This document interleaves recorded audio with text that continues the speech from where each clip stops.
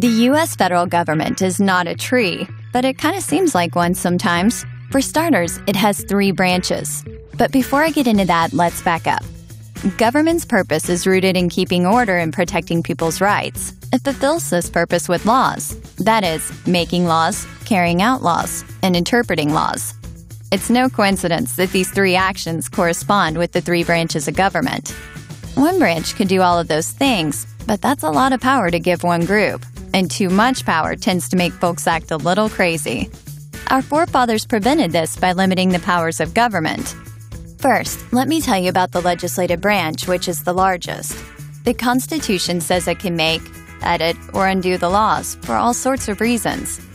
In the U.S., people from all 50 states make up our legislative branch. They're called Congress. The next branch is the executive, which carries out the law.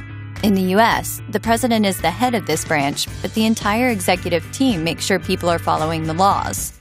Finally, the judicial branch interprets the law. In the U.S., the Supreme Court is the highest court, and it interprets the meaning of the Constitution when it's called into question.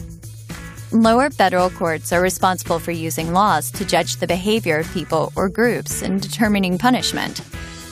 All federal courts are part of the federal judicial branch.